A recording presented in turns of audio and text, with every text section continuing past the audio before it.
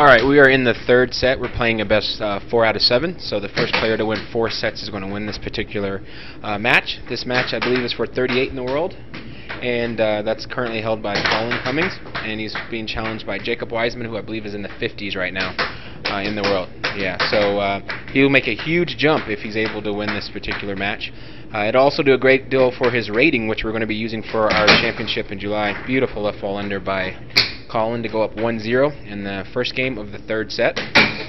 Oh, beautiful cut. Jacob has a really good delay. It's now 1-1 on his shots there. Very disciplined. I'm actually really impressed with what I've seen today from Jacob. He's gotten a lot better than the last time I've actually played him, so it's really good to see him getting better. And going to give hopefully Colin a little challenge here. Colin is definitely one of our brightest up-and-coming stars. He's an incredible player. We call him the Phenom, and it's probably one of the most fitting nicknames I can think of because he's a phenomenal player. So he's has possession now. Ooh, really hard right wall under failed. Went off the table, so Jacob's going to get possession once the puck gets retrieved here. And again, we are in the third set. If Colin can win this set and the next set, we will be done. Otherwise, we'll play as many as 7 sets if we have to determine who the winner is of this particular challenge match.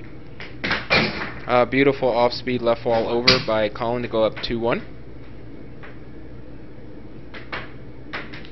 Jacob has a really big delay. He's really doing a lot of time delay on his shots.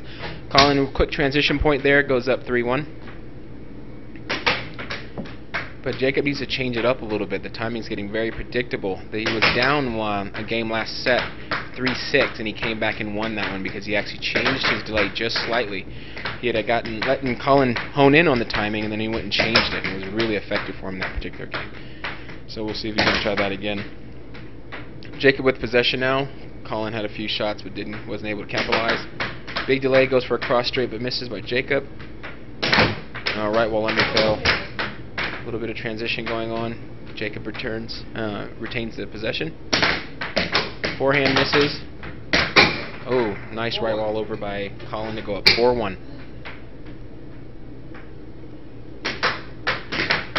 Trying a little bit of a chase game. Oh man, Colin's on fire. It's a right wall under, timeout called by Jacob. The score is now 5-1.